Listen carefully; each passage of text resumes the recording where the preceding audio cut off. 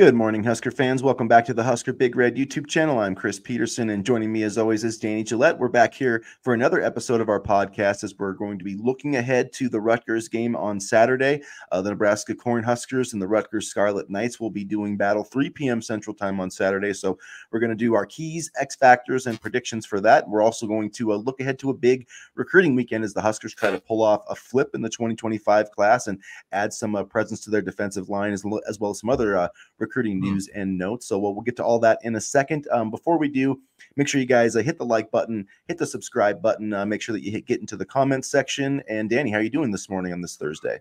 I'm doing good. I'm I'm really excited about this game. It's going to be a game of two very good football teams, two very, in my opinion, well-coached teams, and Greg Schiano. It's always fun to play against his teams because they're fighters, they're scrappy, they're very fundamentally sound. So I'm looking forward to this weekend. Yeah, it should be a really exciting matchup. Nebraska is about a 7-point favorite right now. I think it was 6.5, 7. It's been kind of lingering in that area, which may be a surprise to some people. I feel like a lot of Nebraska fans feel like I don't know, I just get the sense that people feel like Nebraska's an underdog in this game. And I don't get that sense at all. Nebraska's got the better team. There's no ifs, ands, or buts about it. Nebraska's the better football team. They should win this game 9 times out of 10. They just have to go out and do it. They have to go out and execute and play their game. And if they do, there's no way.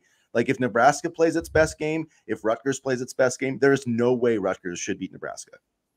And you said it right there. If Nebraska plays its best game, not best half or half to seal the victory, best overall game. And I think that's one of my keys. I guess we'll start off.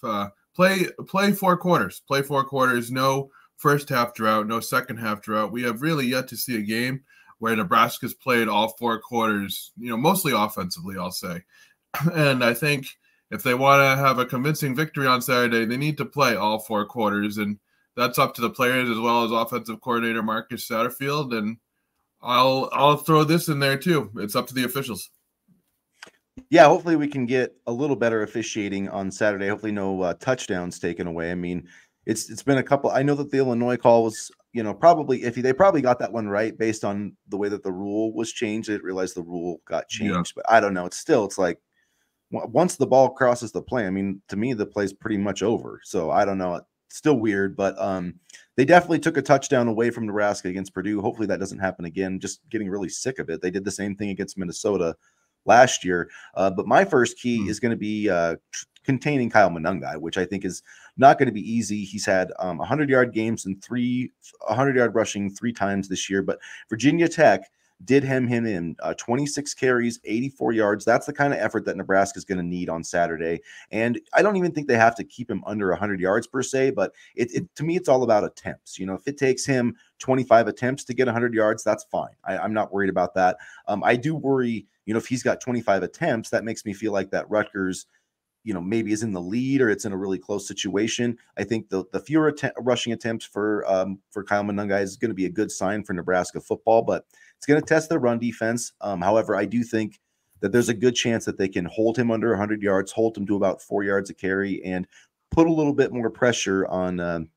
Kaliakmanis, who is the quarterback now, who used to quarterback at Minnesota. I know he beat Nebraska the last 2 games, but still, they scored 13 points in the Minnesota game when they beat Nebraska last year. So it's not like he was lighting the world on fire. And if he's going to beat us, then, at the end of the day, I'll take that. But let's not let their rushing attack beat us. So that's my first key, is slowing down their running game.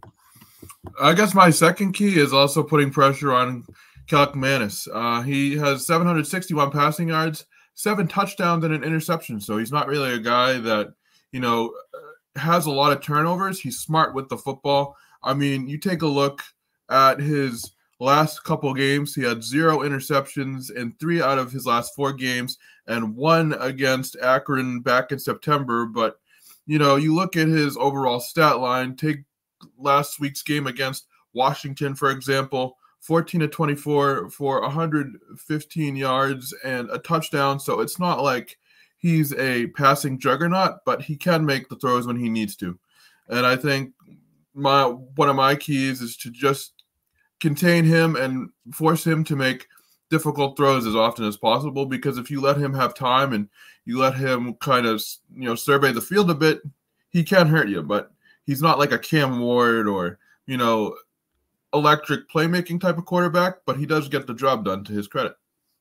Yeah, he definitely does. He's a decent passer. He's somewhat mobile. He can move with his feet, as Nebraska fans, can remember a little bit. Mm-hmm. Another key, I think, for me is going to be executing in the red zone for Nebraska, and really, inside the plus 40. We saw Nebraska struggled against Illinois to execute inside the, in plus territory, deep in plus territory. They struggled against Purdue. They had 6 drives. Their first 6 drives were inside the 40-yard line last week, and they got 0 points. And Rutgers, to its credit, one of the things that they've been successful at is red zone defense. Washington had over 500 yards of total offense. They settled for 18 points, and part of the reason they missed 3 field goals, but they were held to 4 field goal attempts. And so that is something Nebraska can't have happen. I think Rutgers is 21st. I may be a little bit off on that ranking, but 21st or somewhere around there in red zone defense. So they're one of the best red zone defenses in the country. And I think that's like, if you talk about game within the game, Nebraska really has to win that matchup, because for one, I don't trust the field goal kicking operation really anywhere on the field, despite, they did make 4 extra points in the second half. I don't think that that's nothing. I do think that's a positive, but if you settle for too many field goals, that's how you lose games like this. And when we get inside the 20, get inside the 10, got to get 6 points on Saturday. I guess my last key, or I don't know if we're doing 3 keys or whatever, but Nebraska had 11 penalties for 94 yards last weekend against Purdue. And as bad as the officiating was, some of those were the continued pre-snap penalties, like false starts on the offensive line and things like that. And, those can really derail drives and, make 3rd and 1 a 3rd and 6. So I think a little bit less pre-snap penalties and false starts and, motions and things like that will be important on Saturday. I can deal with an illegal screen because it means you're playing your butt off. I can deal with a holding penalty because you're at least trying to block the guy. But false starts and stuff like that, they got to clean that up a little bit because it can derail drives.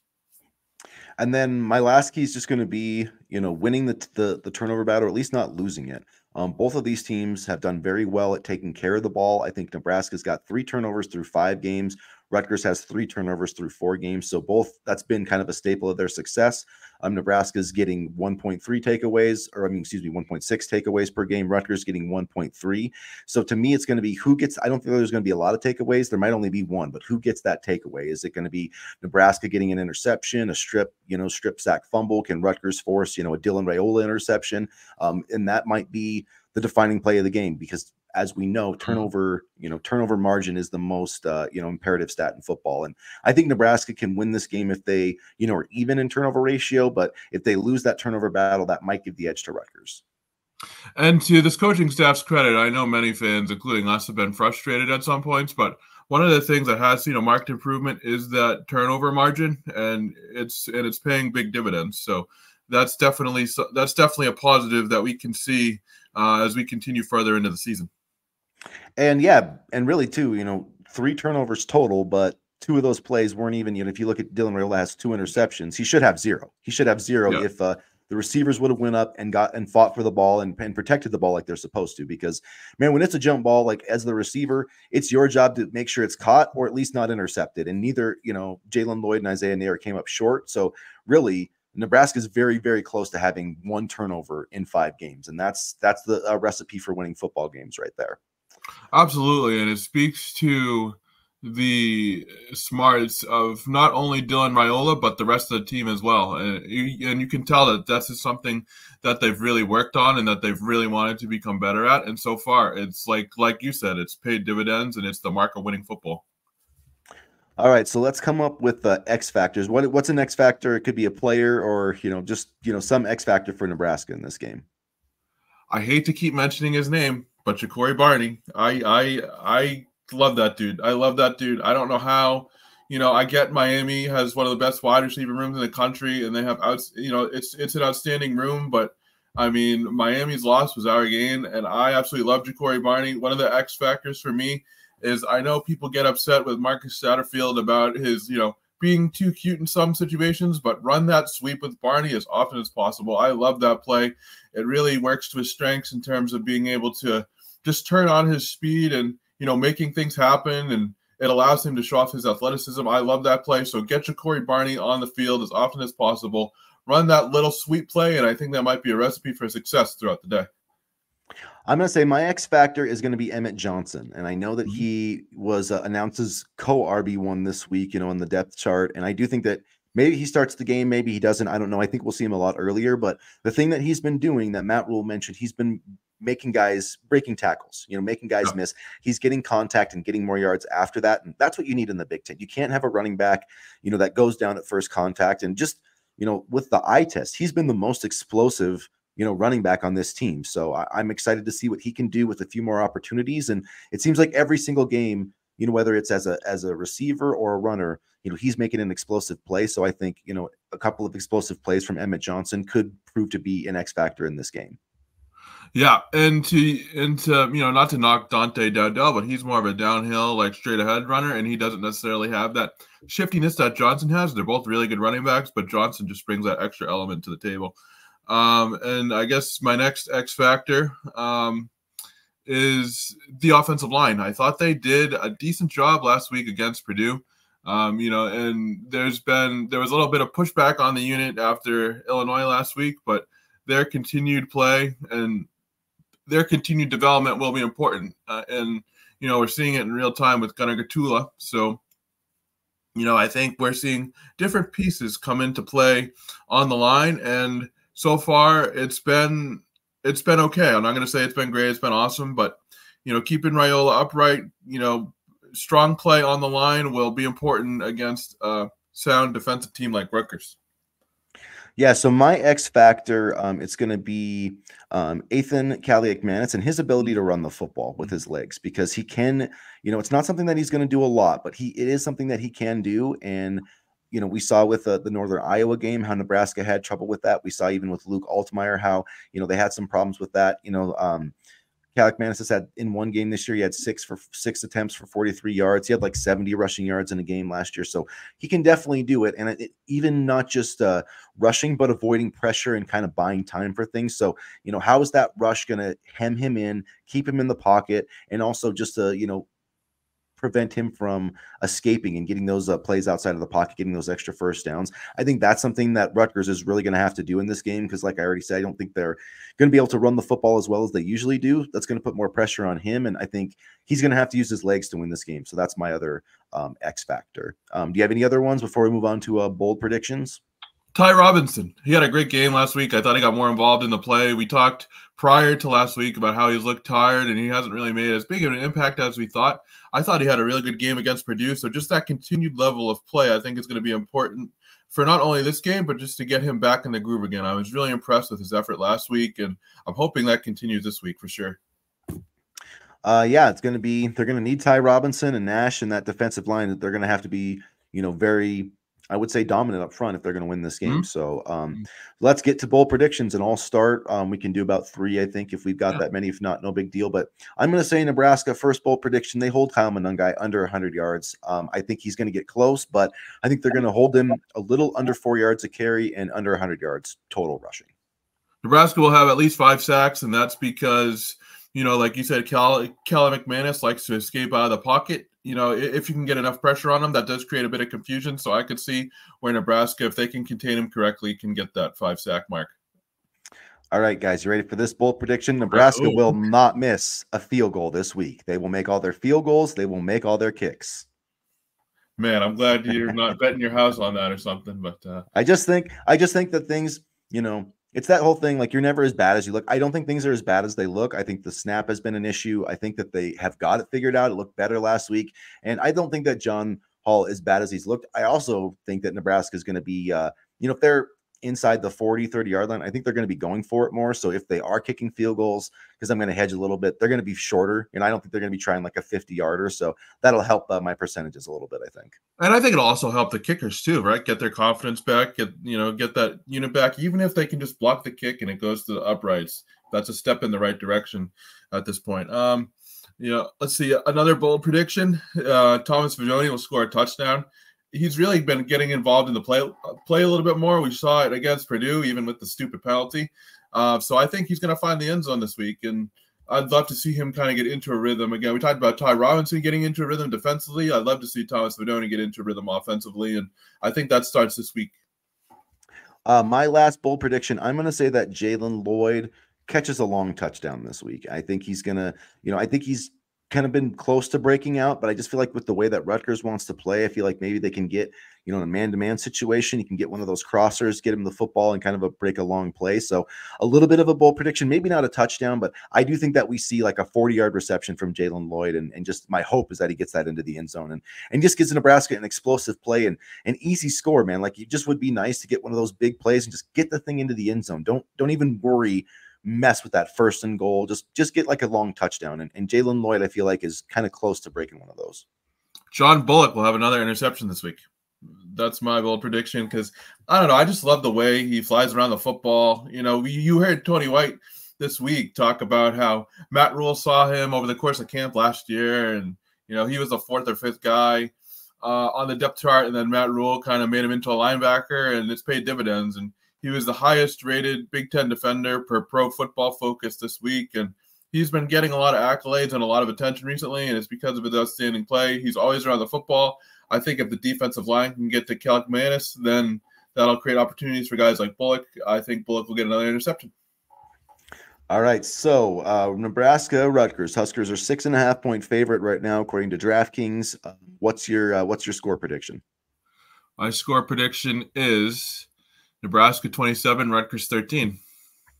I'm going to say very close to that. I'm going to say Nebraska 24, Rutgers 13. I think it's going to be Rutgers. It's going to hang around. I do think that, 4th quarter, John Hall's going to make a field goal to give us that little bit of an edge. It's going to be 21-13. We're going to execute the drive. We're going to go down, make like a 27-yard field goal, going to give us the 11-point lead. Memorial Stadium is going to be in an uproar because we actually make a field goal, and it's just going to be a great day. So that's, sunshine and roses. That's what I'm predicting. Now, there'll be some. And one win away from a bowl game. This is where we were last year, though. Remember that? One win away.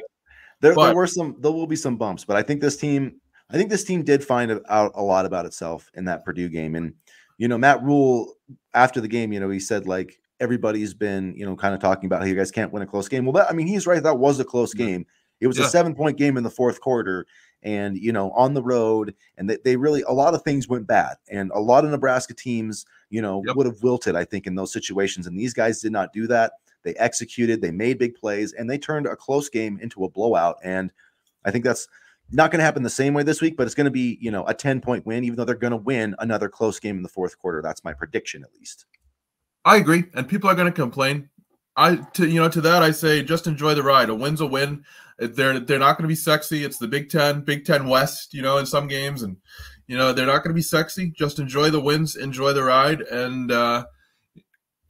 like you said, the Purdue game, I thought showed the resolve of this team. And the Colorado game was my favorite because of, the fact that we beat Colorado. But this, I thought, was the most satisfying one to me. They were able to make adjustments in the second half, both players and coaches, and they were able to come out with the victory. So I'm hoping for that same sort of mentality and resolve against Rutgers if things get rough.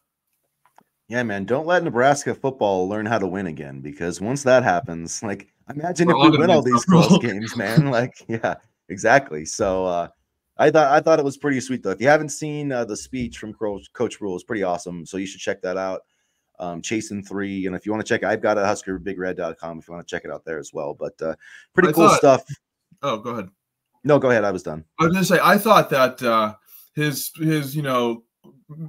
message after the game, I have to fight for Nebraska. These guys have to see them fighting for me. And the fact that he got a flag after yelling at the officials, I loved that. I loved that. And you could tell the players really liked it too. So, say what you want about Matt Rule, but there's no doubt that he loves this university.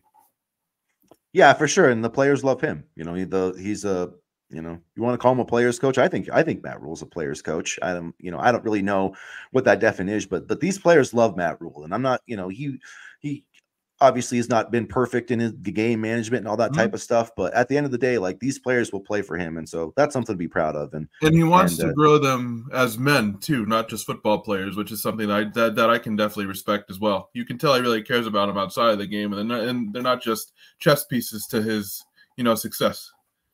Yeah, he's a great guy to have, as the head coach of your football program. I think he's got his priorities in the right place. I don't think he's all about winning. He knows that it is about winning, and he knows that he has to win, but he's not all about winning. It's not win at all costs. And I think that there is something very admirable about that.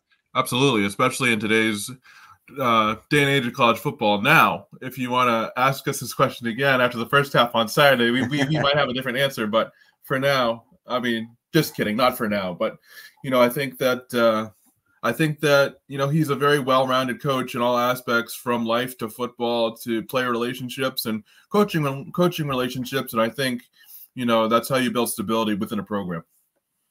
And yeah, I mean, and they are really close, very close to being what they need to do. And this is another big test. The Illinois game was kind of that first test, and they just weren't quite up to the standard there. And so I think they're going to learn from that, and I think they're going to play better on Saturday and beat a team in Rutgers. I think Rutgers is just as good as Illinois. I think they're pretty much they don't have the passing attack. They're more of a run based team, but very similar in a lot of the things that they do. So this will be a big test for Nebraska.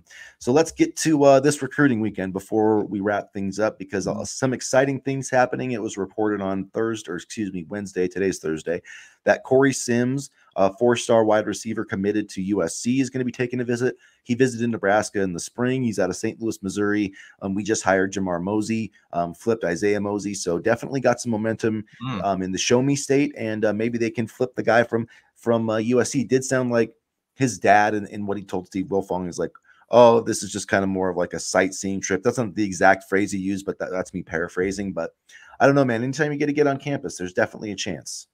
Yeah, especially considering Nebraska has been recruiting Missouri hard over the last 2 years. Quite frankly, Bill Bush and Mickey Joseph kind of took the lead on that area with the last coaching staff. And I kind of find it hard to believe that this is more than just a sightseeing trip, especially when you go to the game and you see Dylan Raiola and all the wide receivers and how they've been able to succeed in this offense so far.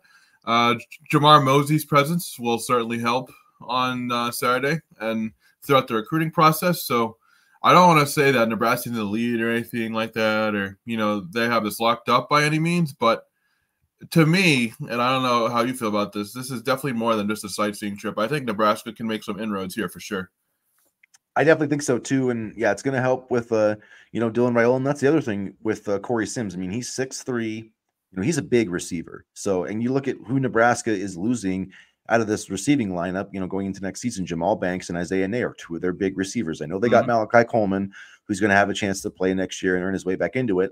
I also think they're losing Alex Bullock, who I know doesn't play as much, but he does play out there in that kind of those blocking receiver type roles. So, I mean, if you're looking at a guy, well, that Jaquari Barney sweep play for the touchdown, and Rule gave him a shutout. So, yeah.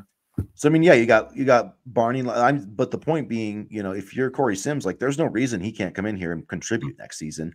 And the thing about this Nebraska coaching staff is, look who's playing a lot. I mean, Barney, Nelson, Raiola, and on defense too, Vincent Shavers is playing a lot. So, I mean, like, if you're a freshman and you have the ability to come in and play, like, they're not shy about it. So I think that those things are all working in Nebraska's favor. And yeah, having the chance to play with Dylan Raiola certainly doesn't hurt. Yeah, and when you look at, like you said, the freshman contributors as well as the Missouri connections, and the fact that the coaching staff has made a concerted effort to recruit there, I think that goes a long way with the kids as well. So I feel good about, where Nebraska could go with Sims, and, they've obviously shown interest in him, and it'll be interesting to see if anything comes out of Saturday. And like I said before, I find it hard to believe that this is just more than a sightseeing trip.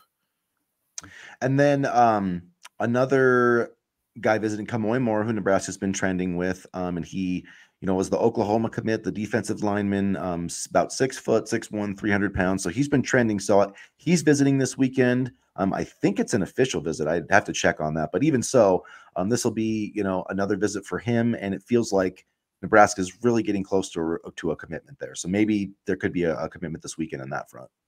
So I'm wondering what this means for Malcolm Simpson, because when you look at this defensive line class, you have Tyson Terry, Kay Petrizak, Moore, and I believe somebody else, although I'm completely blanking right now.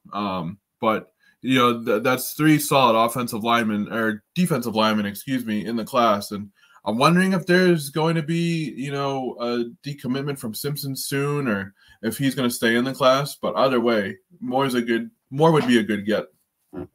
I think Malcolm Simpson just posted some Nebraska stuff, so I don't know. I don't want to say that was him like reaffirming his commitment, but I think that's what he did. I think he's safe. I mean, he's a little bit of a different player, I think, to me than Moore. So I wouldn't. I was worried about him visiting Texas. I think he's going to visit for like the Georgia game, but I don't know. Doesn't seem like there's too much concern that he's Four going to defensive linemen just seems like a lot to me for one class, Yeah, I just think that they need some, that they've been getting some, but like especially a chance to get a 300 pound, I don't know, by some people like got mad at me when I said this, but I'm like, they need more 300-pounders in the pipeline. I don't mean on the current roster, but like Nash and Ty Robinson are leaving next year. And so like you need some guys that are 300 pounds for the middle of the, like, it's not that I'm sure that Tyson Terry will become a 300-pounder, like he's 270, he's 285 or whatever he is right now, but like you need more than one. You need, I like 300-pounders. I want my team to have as many, I'm not saying like an over like exaggeration of 300-pounders, but like the teams that have the best 300-pounders win football games. You have the guys that win games, man. Like at the end of the day, it's the 300-pounders and it's the quarterbacks. Like truly, like more than any other position, I would say. And in this situation, you're not asking for the 300-pounders to be like pure pass rushers. You want them to, clog the lanes, fill the gaps and stuff like that. And I don't know why people got mad at you about that. That's stupid. I don't know. Like, I don't know. I'm not. I guess they were saying. I don't know if they thought that I was like. I guess they were saying I was criticizing the current roster, which I'm not. Which I'm like, they're two separate things. But anyway, like Nebraska's going to need some more bulk in the middle, and at any rate. But yeah, this is I think it's actually a really underrated class. I think people don't realize how good Cade Petrizak is. Like, you know what? And I think people don't realize how good Connor Booth is. I was looking at it the other day. He just reaffirmed his commitment to Nebraska earlier this week. And so we have Jamarian Parker and Connor Booth at the running back position. That's pretty solid because Booth, like I was watching some of his highlights the other day, he's a stud. And I didn't realize how good he was until I just went and rewatched his, tape again. And he's very, very good. So that two-headed monster at running back, and I think honestly we're gonna have to, maybe pay up for Parker to keep him away from some of these other teams. But assuming they both stay, that's an underrated aspect of this class for sure. Yeah, it would be interesting to see if more teams come for Jamarian Parker. But yeah, I really like Connor Booth, and he's another guy I think just underrated, being from the state of Nebraska. So, but another guy too, before we forget, that's going to be visiting Bryce Perry Wright, the defensive lineman out of Buford, Georgia. So, 6'3", 260, 69th overall in the 2026 class. So another guy to watch there. Trey Taylor, is that the quarterback's name in 2027? He's going to be visiting. He's from Illinois, I want to say, and got a bunch of different offers. Michigan's been really in on him, but a bunch of Midwest teams. So that's a good sign. And I like that they're trying to get in earlier with those 2027 quarterbacks because they were, 2025 and even 2026, they were a little behind the eight ball. And part of that had to do with Glenn Thomas getting hired when he did. So good to see them get in early with some of these 2027 guys. Yeah, it's good to see them continue the Buford pipeline. You got Dayton Raiola, Gabe Irvin, having Bryce Perry Wright visiting. I mean, it's good to see that they're making that kind of a recruiting focus because there's a lot of talent there. And I love the fact that they're dipping into Georgia for some of these players. Yeah, and Buford, give me any player from Buford, really. So that's just the way that program is. But Tyson Terry's also visiting this weekend. Houston Kahana Torres is visiting. So there's a few other guys that are, or no, excuse me, I had that on the wrong. And you know what? Kamai Moore's not. I screwed that up. Looks like Kamai Moore's coming November 2nd. I just looked at that wrong. So I'm sorry, you guys. I screwed that up. We do have a lot of visitors. That is the guarantee that we can both agree on and not screw up. We do have a lot of visitors, and it just speaks to the buzz around the program. I'm really excited about Sims coming. I'm really excited about Perry Moore coming, and there's a definite buzz around the program right now. We have to take care of business on Saturday against Rutgers, but I'm really happy with where this program is at. And again, I'll end with this. I ended with this on Monday. Be happy with where the program is at right now. 4-1, a chance to go 5-1. Progression and development, particularly with this freshman class. and just an overall solid base to the program, and kind of in a lot better spot than where we were last year. Granted, Raiola helps a lot, as he should. He's one of the best quarterbacks in the country, one of the best freshman quarterbacks in the country. And I'm very happy with where they're at. And I know fans want to complain and be negative. Not all of you, but a lot of you. Be happy. Yeah, so with so sorry for the confusion, everybody, with Kamoy Moore. So he's not visiting this weekend, but Nebraska has been trending towards a commitment there. So he's scheduled for November 2nd. I just was not looking at the date close enough there. So my bad on that one, but Nebraska's still in a good spot there. But yeah, hopefully they can move the needle with Corey Sims, and hopefully we will get one win closer to a bowl game. And I know the last 6 games aren't going to be easy, but you know, after the last 5, 7, 10 years, however long, you know, getting 5-1 in the bye week or going into the bye week, I think would be a spectacular thing for this program. So hopefully we can get it done. I think that they will. I think that they're going to win this game on Saturday. I'm pretty confident. You know, so that's just how I feel about it. I could totally be wrong. And I definitely think Rutgers can win this game. I'm not saying that they can't. I just think that Nebraska is the better team. And I really think that last week was a step in the right direction in terms of like learning how to win and close out games. And I think we're going to see that again this weekend. That's why it was one of my favorite wins of the year. I mean, it could have easily gone bad, but they turned it around, made adjustments, and came away with the win. So, I mean, I you know, as long as this team keeps chugging, I don't care how they get the wins, whether it's 3-0 on a field goal, 2-0 on a safety, you know, just as long as they keep winning and building, there is some tangible improvement here. And I know we like to say that on game day that sometimes Matt Rule is Scott Frost 2.0, but I don't buy that for a second. Yeah, well, we'll see how things play out on Saturday. I do think that Nebraska needs to win this game, so we'll see how it goes, and hopefully everything is cleaned up with kicking and all that. So thanks for joining us for another episode, you guys. We will, I think we'll be back for a stream on Saturday. We weren't there last week for our pregame stream, but we'll try to get that going this Saturday. So come and join us for that. And make sure you guys hit the like button, hit the subscribe button. And as always, go Big Red. Go Big Red.